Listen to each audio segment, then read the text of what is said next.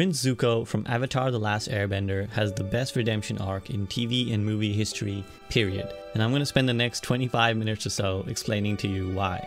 Hello, Zuko here. It's not often that a character starts a TV show as its main villain and ends as its most liked and lovable character amongst the entire cast. And that is a testament to the journey that Zuko takes through the course of the show. He begins the show as a brash, arrogant brat who feels entitled to the entire world and most certainly the throne of the Fire Nation. I want it back. I want the Avatar. I want my honor, my throne.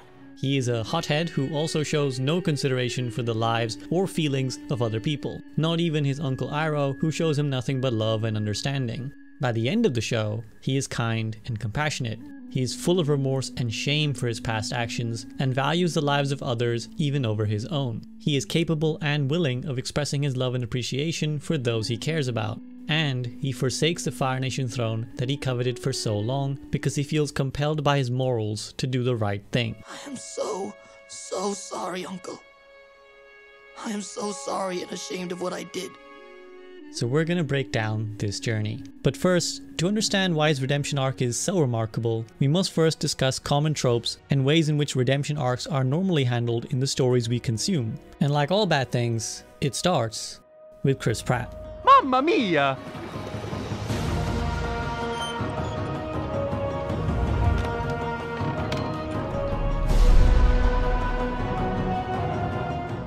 The 2016 movie Passengers features a classic trope of redemption arcs. The one I would say is probably the most commonly used. I'm going to call it the redeeming sacrifice. This trope occurs when a character who is either straight up the bad guy or does something really horrible during the course of the story, then makes one big sacrifice to make everyone love them again. The problem with this trope is that this one heroic action is supposed to absolve them of all their crimes in the past without any meaningful engagement with what that bad act was and what they learned from it. Passengers features a great example of why this trope is so unfulfilling and why it sends such a terrible message to the viewing audience. So I want to talk about it really quick, and then we'll talk about how The Last Airbender avoids this trope with Zuko. So unfortunately, I'm going to have to describe to you what happens in the movie Passengers. Thankfully, I watched it so that you do not have to. Passengers takes place in an intergalactic spaceship, one where the passengers, haha name drop, are all in a stasis. The plan is for them to take them to a planet they intend to colonize, but it's so far away that it will take like 100 years for the ship's journey to complete, which is why all the passengers, haha said it again, are in stasis pods, waiting to be woken up at the right time. Except something goes wrong. Something always goes wrong. A stray asteroid hits the ship and causes a malfunction which wakes up Chris Pratt's character. Initially, he isn't too sad about the situation. After all, he's on a luxury pleasure cruise with no one to stop him from doing whatever he wants. He goofs off, he eats whatever he wants, and even indulges in some video games. But after a while, of course, the inevitable dawns upon him. That he's all alone and that if nothing changes, he will end up dying alone on the ship before any of the other passengers wake up. Increasingly desperate, he starts exploring other areas of the ship until he happens upon the pod which contains Jennifer Lawrence's character. Of course, he is taken by her beauty and immediately falls in love. And in rather stalkerish fashion, he starts obsessing over her, looking over all the personal information videos she has and finding out basically everything about her while she's still asleep. Eventually, he becomes so desperate and so obsessed that he does the unthinkable. He wakes her up, knowing that it will mean she will die on this ship with him. Now, Passengers is a bad film for many reasons, and this would be one of them, but I want to talk specifically about the redemption of Chris Pratt's character, so we should take a minute to point out what his crimes are. He is a stalker, and at the moment of this act, essentially a murderer. He plays God with Jennifer Lawrence's life and essentially treats her like an object to own, takes all autonomy away from her and confines her to a death or a life with him. I'm not sure which is worse. I'm not sure there's a way to satisfyingly redeem a character like this, but the way the film tries is definitely not the way. So, back to the story, Jennifer Lawrence, of course, spends time with Chris Pratt and falls back in love with him. Of course, the key part here though is that Chris Pratt does not tell her how she ended up waking up. He pretends to know nothing about it. Now the two of them end up so happy together that Chris Pratt decides he's going to propose. And just as he's about to do so, this AI bartender that Chris Pratt has been confiding his secrets into accidentally lets slip what Chris Pratt did. Furious, understandably so, J-Law breaks things off with Chris Pratt. And in fact, is so mad at him that she tries to murder him in his sleep. Also understandable, and barely decides to not kill him out of some sense of morality. That part I had difficulty relating to. Now, how, might you ask, do you bring these two former lovers together in a romantic film? But there's no situation too desperate for the redeeming sacrifice to not be used. So, it turns out that there's a malfunction on the ship. There is a way to get to the officers' quarters and find a way to put our characters back into hibernation, but someone has to go fix the gizmo in the engine room, without which the whole ship will explode and everyone will die. And as they realize the situation in there, it becomes clear that fixing the problem will be a suicide mission. No one is going to come back from there. Spoiler alert, there actually is a way back and Chris Pratt is gonna come back alive. Nobly, Chris Pratt's character volunteers to do this, at which point Jennifer Lawrence realizes she still loves him and begs him to come back safely. Come back to me. I can't live on this ship without you. He does the stupid thing, there's a big explosion, and lo and behold, he survives and he comes back safe and sound. Jennifer Lawrence decides she still wants to be with him and opts to actually not go back in stasis, and instead lives out the rest of her day with Chris Pratt so that they can grow a bunch of plants on the ship. Are you kidding me? Now, I don't know about you guys, but this is a rather shit redemption arc to me. A stalker, murderous, incel type dude gets the girl and is essentially forgiven of all his crimes because he fixed the ship one time. And this is the problem with the redeeming sacrifice. It doesn't actually address what the character did wrong, it just sweeps it under the rug because, hey, I did a good thing, didn't I? It's like if your father mass murders entire species, civilizations, and even planets, targets and tortures your friends, but then expects you to be happy because he helps you out the one time. Oh wait, I'm just describing the plot of Star Wars. The redeeming sacrifice is so common in media that at this point, I'm not sure writers know how to redeem a character in any other way. But to the actual point of this video, The Last Airbender does, and it does this with Zuko. The difference between Zuko and most redeemed characters in visual media is that Zuko takes the time to meaningfully address his wrongs and who he was as a person in the past. He's actually remorseful of his behavior, and beyond just expressing that remorse, he takes the time to repent. In truth, this is what we expect in reality. We expect that if someone is going to maintain that they were once a bad person but are now not, that they should be able to show that growth as a person. Their actions and attitudes should look meaningfully different. But because films and TV shows have a limited amount of time, we often accept a shorthand version of this. The Last Airbender does not. Instead, Zuko has to go through the true path to redemption, accepting the judgment of those he has wronged. In a powerful scene in Season 3, after coming to a realization about his wrongs and deciding to join Team Avatar, Zuko tells the gang that he is very sorry for what he's done. But importantly, he does not stop there. When they reject his apology, Zuko offers himself up to Team Avatar for whatever punishment they deem fit for his crimes. This, in truth, is what it really means to seek redemption. Now note that shades of the redeeming sacrifice appear in this episode as well, when Combustion Man, the assassin that Zuko himself hired to kill the Avatar, appears to, well, try and do that job. But Zuko intervenes, risking his life to help Team Avatar defeat him. But here's the key. This is not enough to redeem him in the eyes of most of the team, and especially Katara. They merely tolerate him because they need a firebending teacher. I mean, after all, why should this redeem Zuko? Saving Team Avatar once from a guy he hired to kill them should hardly make Zuko a good person in of itself in their eyes. In most shows it would be, but not here. As the gang points out, this doesn't make up for the dozens of times Zuko tried to kill or capture Aang, or the various betrayals he's already done for the group. That is why Zuko has to do this over and over and over again. Prove himself via his words and his actions.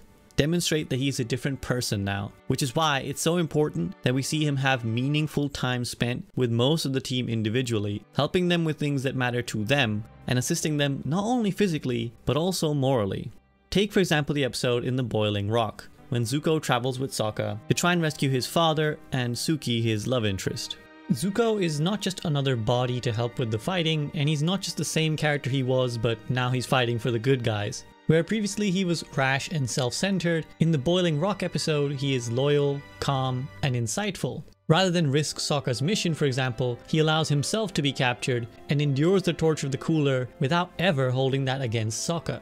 When Sokka laments that he's a failure and wants to abandon his plan, Zuko is the one who advises him that failure is not a reason to stop trying. And even when Sokka offers that Zuko should take the escape route and leave, he decides to stay, even when there's no self-interested reason for him to do so. You have to try every time. You can't quit because you're afraid you might fail. I'm staying. You guys go. You've been here long enough. I'm not leaving without you, Sokka. I'm staying too. What's really amazing is that Zuko is able to take the lessons he learned during his journey in the show, that of repeated failures and learning to persevere through them all, and not just grow himself, but share that wisdom with others around him and uplift them as well. His journey with Katara, for example, is perhaps even more remarkable, because in this case, he actually seeks out understanding and helping Katara himself. When Zuko realizes that Katara is still upset with him, even when the rest of the group have accepted him, he tries to understand the deeper meaning behind her anger. He reaches out to Sokka and comes to the realization that Katara has mixed her anger with him with her anger of losing her mother to the Fire Nation as a child. And so not only does he go out of his way to identify the deeper psychological and emotional wound that Katara is bearing, but he actually wants to help her heal. He asks Sokka about how their mother died and figures out who their mother's killer was. Upon hearing this, Katara of course wants vengeance, but Aang is against the idea, believing that killing and revenge are morally wrong concepts. Again, what I find really great is that Zuko is not just a blanket good guy now. He doesn't just become a purist like Aang, for example. He's still shaped by his own experiences. Unlike Aang, he doesn't see being good as a pure and binary thing. He understands Katara's desire for revenge, having had so much trauma in his own life, and is willing to facilitate whatever action she feels she needs to heal. When she wants to hunt and murder her mother's killer, he's there to support her, understanding all too well the pain of losing a mother and the anger that it brings. And when she realizes that she doesn't want to choose that path, a path of vengeance, he's equally there to support her.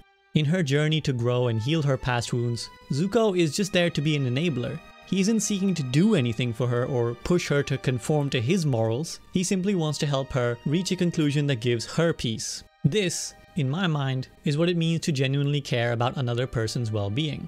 Compare this to, let's say, Passengers again. After waking up Jennifer Lawrence against her will and essentially murdering her, does Chris Pratt realize the error of his ways and grow as a person, learning not to be a stalker or to ever take away Jennifer Lawrence's autonomy and free will ever again?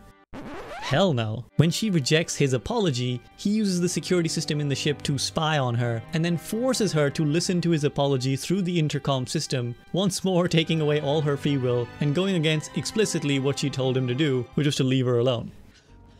Aurora, I don't want to lose you. I don't care! I don't care what you want! I don't care why you woke me up! You took my life! Yeah. No growth to be found here. Interestingly, with Zuko, we the audience have seen his redemption coming from a lot farther away than Team Avatar did. We've seen Zuko's struggles and internal battles through the course of many episodes and seasons, so we have a lot more empathy for him than the main characters might do. Which is why, again, the show could have taken a shortcut. Had Zuko turned up, apologized, and then performed one redeeming sacrifice, it would have been easy for the show to say that he is forgiven. For the writers to have Team Avatar accept him because, well, we the audience already believe what he's saying. We know he genuinely wants to fight for the right side. But the show doesn't do this. And after all, why should it? The characters don't know what journey Zuko has been on. They need to see tangible change. Just mere words are not enough. And this is where we must talk about another trope that The Last Airbender dodges, and this is what I call sorry is enough. Another common way for people to be forgiven in visual media is simply to say sorry. Now, don't get me wrong, saying sorry is great, in fact it's very important, but saying sorry is only the first step.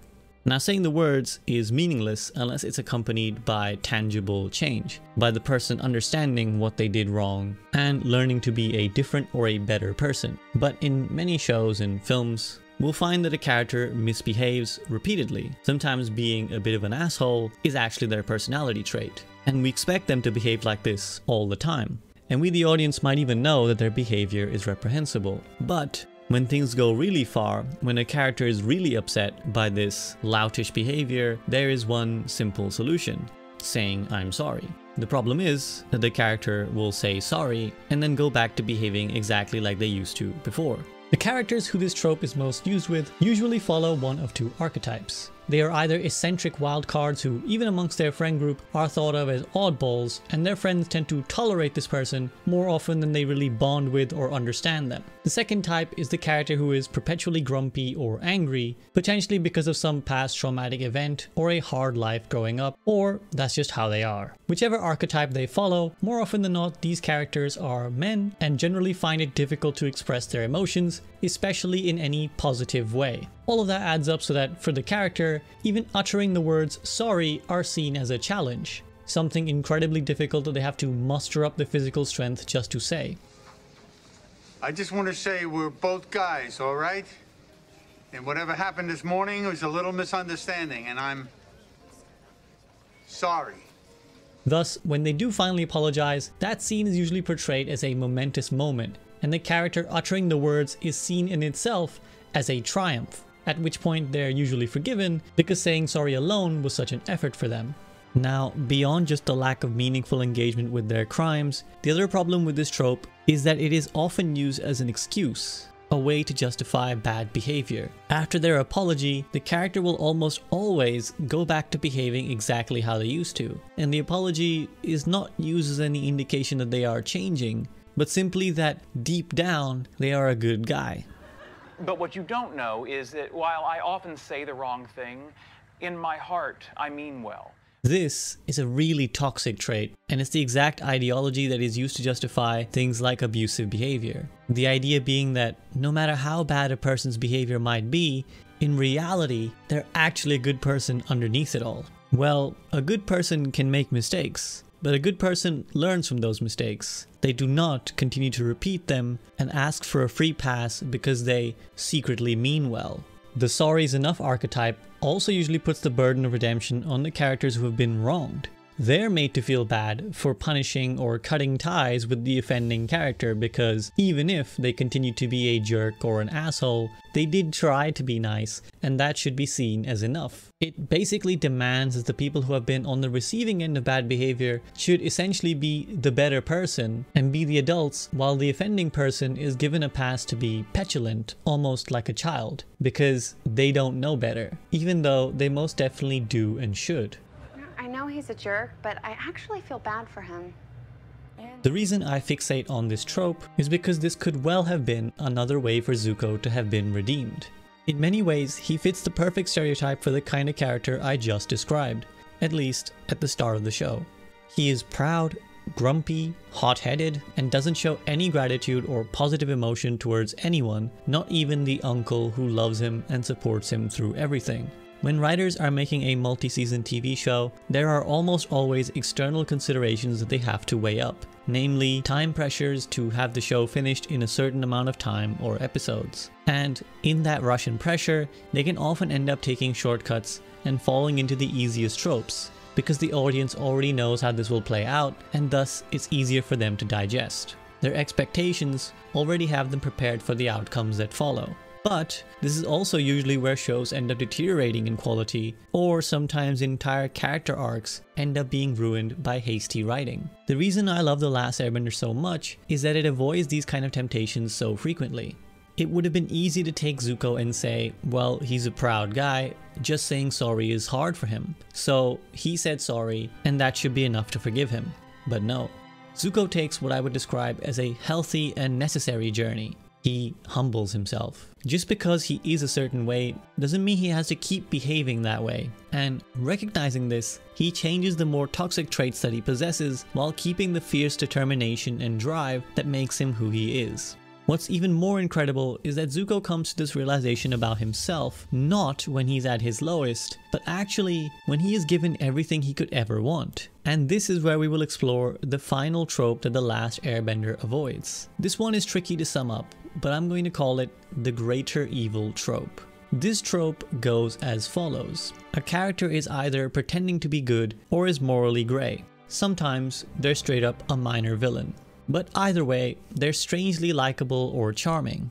But the key point is that somewhere around the halfway segment of the show or the film, this character will show themselves to be working for the big bad villain. They will either betray the good guys or strike a crippling blow to their cause. After this, they will return to the main villain and expect a direct reward or just the love and approval of their master. But it's at this point that the big bad villain shows just how evil they are, and they will either betray, discard, or just ignore their minion because, well, they're evil and they don't care about anyone but themselves.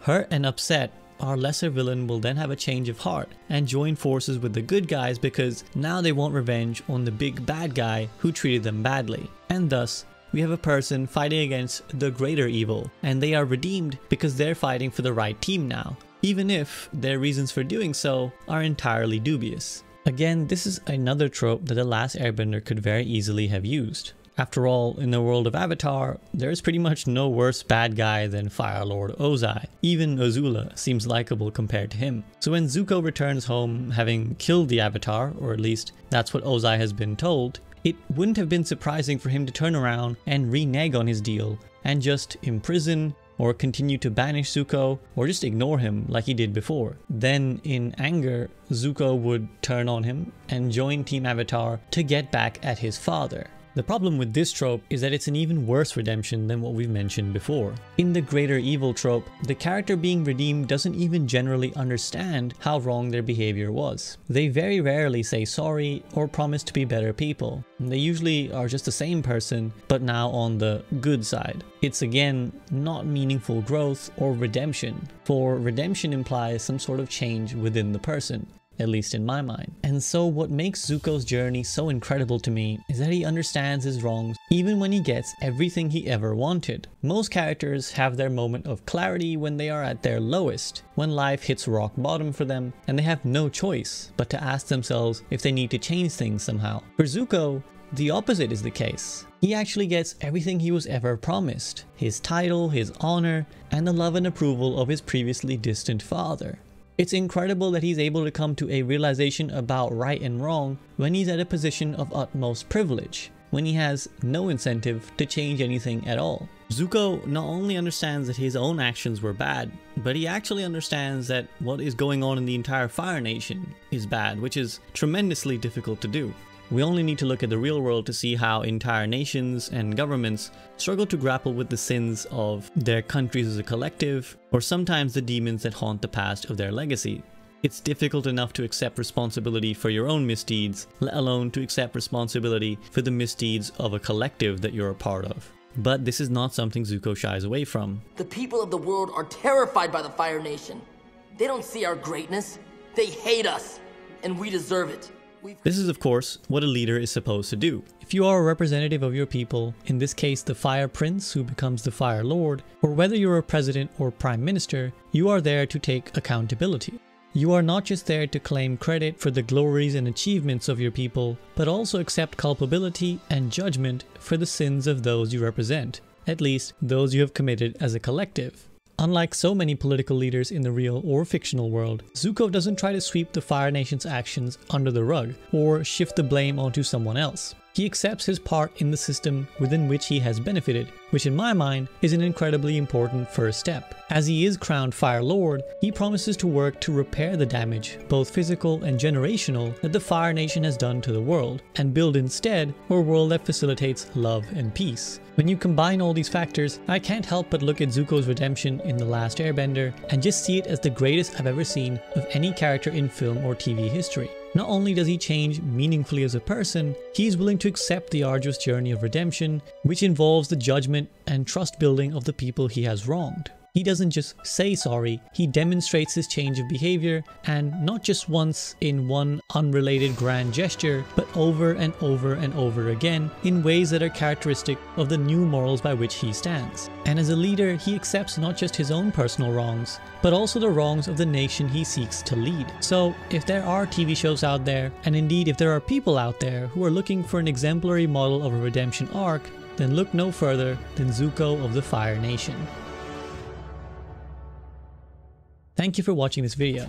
Video essays like this take a long time to make, with countless hours of research and editing, all of which I do entirely on my own. So, if you'd like to support me making more content like this, then please do consider signing up to my Patreon, the link to which is in the video description. This supports me directly and gives me the comfort to take the time needed to do the video justice, rather than rushing it out or sensationalizing it for views and clicks. As always, I'd like to give a huge thank you to my current patrons and to everyone supporting me. If there's a piece of media that you'd like to see me analyze next, then please do drop it in the comment section below and I will do my best to look into it. But that's it for this video. I hope to see you again soon for another soak session.